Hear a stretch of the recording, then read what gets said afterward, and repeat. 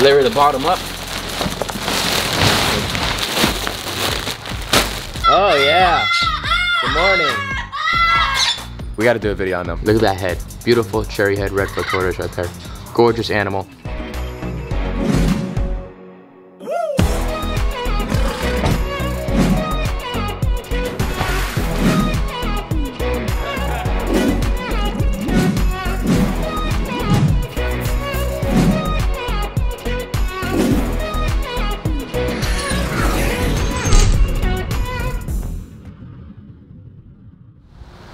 What is going on, everybody? Welcome back to Blake's Exotic Animal Ranch. We're here and it's a beautiful day here in South Florida. Absolutely beautiful day. And today what we have planned for you guys is we're gonna do some awesome DIY projects on the ranch. There's a lot of things that people have been asking me to do, and there's actually a project that I used to do way back in the day. Instead of using those plastic concrete mixing tubs that you can buy at Home Depot or the hardware stores, I do another type of style of ways of raising up beautiful different types of tortoises and turtles that I have on my ranch. And that's what we're gonna do today. So I have all of the stuff in the back of my truck, and we're gonna go around and I'm gonna show you how to make an amazing, easy DIY project that you can put right inside of your patio. So let's head out and let's go do it. So you guys see Billy and Tom are getting absolutely massive, my two Tom Royal Palm turkeys. And then Catalina isn't in the back of the barn over there, and she still has not had her baby yet, but her udder has become even much larger. So she's coming very close very soon. Just keep those post notifications on, because I'm waiting just as much as you guys are waiting. And then we're not going to talk as much over here with all this construction that's going on. You guys probably are like, what the heck happened here? But you're going to see all of that in the upcoming videos. I'll put those post notifications on so you guys can see that stuff. But let's head to the truck. So the three main things that you need for a tortoise DIY set up for your basic little baby tortoise, for almost every species of tortoise that you get. So right here in South Florida, you can get this beautiful, cheap topsoil dirt right here. I keep that as the bottom part of the enclosure, and then on top of that we put cypress mulch, and then a couple plants that I like to use. You can't go wrong with them at all. Any type of hibiscus plant, any flower, any type of hibiscus is good for your tortoises. Pretty much the reason why I like it is because it's just daily food all the time for them. Pick the leaves off, throw it down into the enclosure, and they can eat it. And then we can add some spineless cactus in there as well. But I'm gonna go through all the process right now. A big giant water trough in the back of the barn, and that right there is going to be our whole enclosure, and then we're going to put all the substrate and everything in there. So let's load everything up into my 4-wheel little cart right here. I swear this thing is something that I use every single day. It's the best made tool ever. I use this all day long. But let's load it up and let's get to the back of the building and let's put everything together.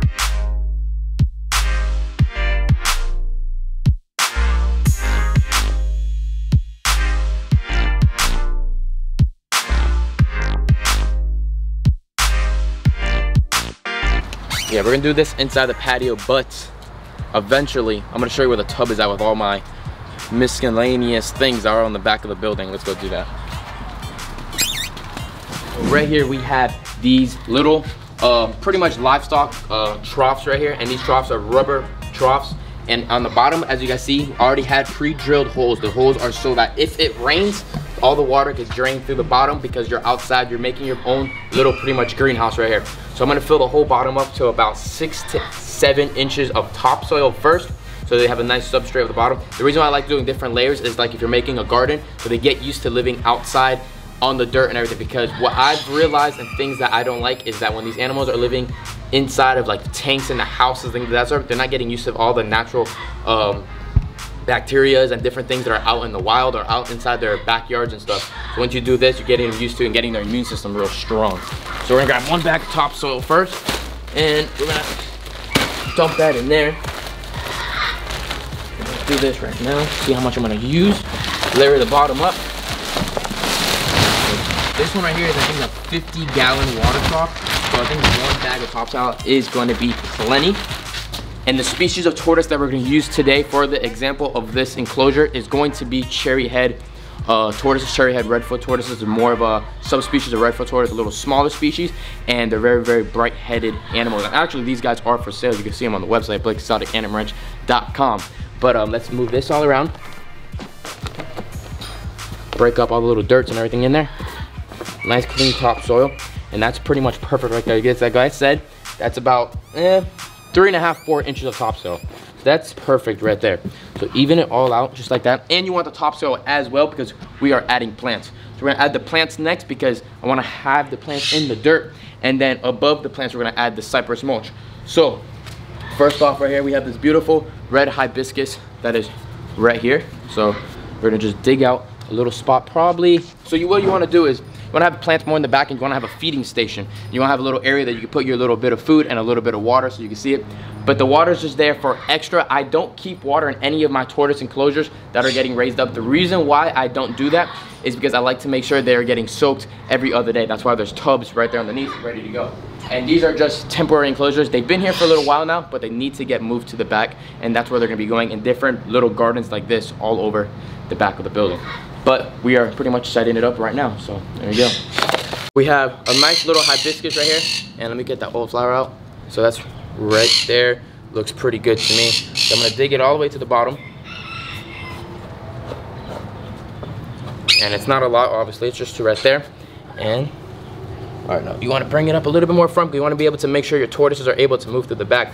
Anything that you put in any type of reptile tortoise enclosure, they're always gonna walk the whole perimeter of the fences all the time, the perimeter of the enclosure. So you always want everything to be spaced away big enough so the animal can walk around, because they're just gonna do circles. That's what they're gonna do. They're always gonna walk and figure out their whole enclosure completely. So move that up right there. And like I said, there's cypress mulch gonna get added too.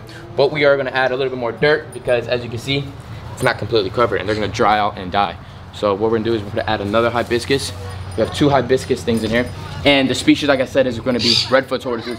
So they're from South America and they're more tropical animals. So it's okay for them to have more shade because they're from the jungles and things of that sort. So we're gonna add more plants in here for them. So we're gonna add another thing of hibiscus right here. And this is like an orange hibiscus, a nice beautiful flower as well. We're gonna put down right there next to the other one, so it's like a little jungle. So this enclosure right here, it's a small water trough. It's only about 50 gallons, so this is good just for 1 or 2 hatchling or 2 to 3 inch tortoises like I have for sale on the website. This is perfect for them for probably another 6 to 8 months without a doubt. But you could go to different like food spots, animal supply places, and they sell the even bigger ones, big water troughs, the big metal ones, or even the black ones too, and those go to like 100 to 200 gallons as well. And they're a lot longer. They're more of an oval type, like an egg. And those right there are prime because you can add more plants and more things and things of that sort. This is just a small one, something I had here at the house. And this is something I used to raise my baby radiated tortoises in actually. But if you would like to do this kind of style thing and it's gonna be a bigger tortoise, I would definitely recommend to go bigger. Never, I get this a lot in my DMs and my questions all the time. What size should I get? If the animal or somewhere the pest or whatever says you want something this size, I would always go 2 times bigger. It will never hurt the animal. The animal is always gonna be happier with something bigger and better always for them. The bigger, the more space for them to walk, the better for them. But enough talking here. We're gonna add some more topsoil, and in the back section where these hibiscus are, I'm gonna add probably another half a bag of topsoil, and I'm making it much higher. So it's more of like a little mountain kind of deal. And in the front, we're gonna add a bunch of cypress, and then we're gonna add that orchid moss. So let's do that. A little more topsoil. I have a little hut right here just as a little temporary house. So I'm gonna just put the dirt right here and then I'm gonna push it to the back because I don't want to squish the plants right now. Right there, it's good. And then we're gonna push it all to the back, all into around this plants. And you always want to make sure that if the tortoises stack up on each other, they can't climb out as well either. So that's one good thing too. If you want to make sure. So those plants are just about completely covered up. Perfect. And I push most of the dirt to the back so it's a little higher back there. I'm gonna put this there. But before we do that, let's grab this orchid moss. I like this orchid moss a lot. It's good to soak it up, and it's good to soak up this orchid moss, and it's nice to keep your animals nice and humid and perfect. And actually right there with all my other ones. I always keep a spray bottle because I spray all these tortoises every day to make it a little natural, little rainforest kind of deal for them. Open this up. I'm gonna put it inside the little house area. So it's gonna go right there. I'm gonna add that there. Spray that down. Get it to get pushed and spot better. Not so floaty. There we go. I really like to hide in that. Put the hut right there on top and they'll be able to hide inside of there without a doubt. And then you don't have to put the cypress mulch, but the reason why you put the cypress mulch is just so it's a little bit more substrate. If you don't put the cypress mulch, those animals, the beauty of them are they'll be completely black. They're just gonna be black all day long. So we get that cypress mulch out.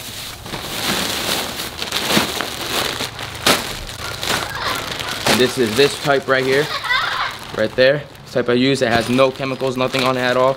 All reptile keepers, everybody uses it. It's the only one that all reptile keepers use. And yep, get that.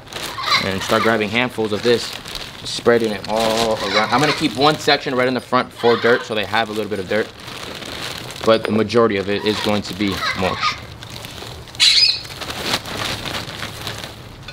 And as you can see, they get the sun. They'll get the sun early mornings. They'll get it in the afternoons. Whenever the sun comes around, they'll get it.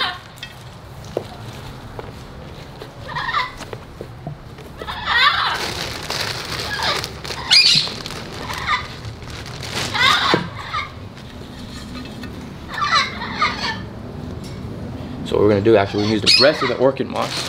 Where's that bad boy at right here? We're gonna actually just put it in the front.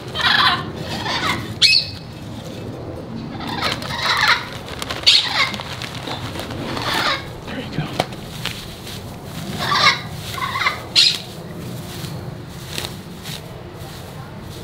Clean it up for you guys.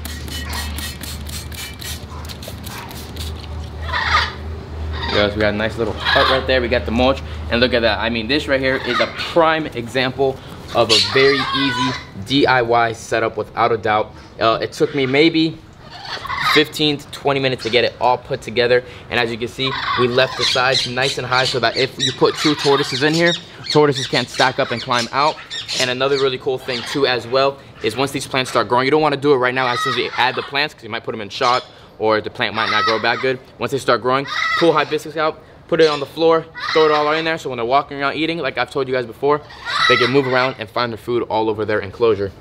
You can add a little food tray if you would like to, but yeah, we're gonna go out and I'm gonna go grab these tortoises real quick that they're in another enclosure and set them up in here to show you what they look like and show them a little DIY brand new setup that you guys could do at home once you purchase any of my tortoises, or you go somewhere else and get somebody else's tortoises. But let's grab these guys and put them in there.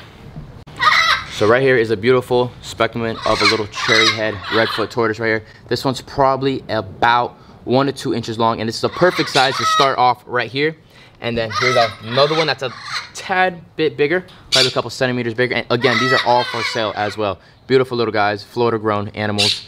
And look at that, right inside their enclosure. But then we go up probably another inch or so, and this is just at 3 inches. Yes, I know, here you guys. Look, we hit that head a little bit of the water. And look at the brightness of those skin. Look at that head. Beautiful cherry head redfoot tortoise right there. Gorgeous animal. And this one is perfect. So this right here is probably around 3 inches or so. You could probably get them to go about that big, living in here without a doubt. But after about 2 or 3 more months, you're not have to, but you're definitely gonna wanna go a lot bigger in size. And if you have patios, like if you live in a, what's that called? An apartment, and you only have a balcony, this is your best deal because you're not gonna make a garden inside your patio. What you're gonna do is you're gonna get one of these troughs. You're gonna put it in the back, get your top so you got your cypress mulch, make sure your neighbors don't see you, and you got quiet, beautiful little tortoises that can stay right there. And this tortoise right here, full size, is only gonna get around 10 to 14 inches without a doubt. Here you go, buddy. Go in there. Look at that. Oh yeah. Good morning. We got to do a video on them. I know everybody's been waiting. Everybody's been waiting. I think they want the attention from us. We're coming. We're coming. We'll be there soon. Don't worry. But that right there, this whole enclosure. So these pots right here, these hibiscus bushes were about $5 a piece, right? $5 each, so $10. Cypress mulch is around $4 each. A bag, huge bag, and look, we barely used it all. So you're gonna have that for a plenty amount of times to take out the mulch and redo it every couple months without a doubt. I would definitely say to redo and take the mulch out, not the topsoil, just the mulch, probably every 2 months. And then the orchid moss, the same exact thing. These little wood little huts right here, you buy those at your pet store for probably around $14. They're a little bit more expensive for sure, but that is not too bad. And you don't have to worry about lights or anything of that sort because you have the natural sun of outdoors if you live in Florida or a place that is more tropical. If you live in a place that is more, they're loud, I know. If you live in a place that is more coldish, you're definitely gonna have to get a light. But This is a species I would say that it could go anywhere in the United States because it's small enough you could put inside your house when it gets too cold. Not like a sulcata or an adabra, something that gets too big. These are a small species of tortoise that looks a lot better. And like I said earlier, look at that cherry head. Walking through the back, not hitting any of the bushes, not getting any way, won't knock anything down, and it's just living its best life. Look at that. Perfect, perfect, perfect. I hope you guys enjoyed this video. Got some great ideas.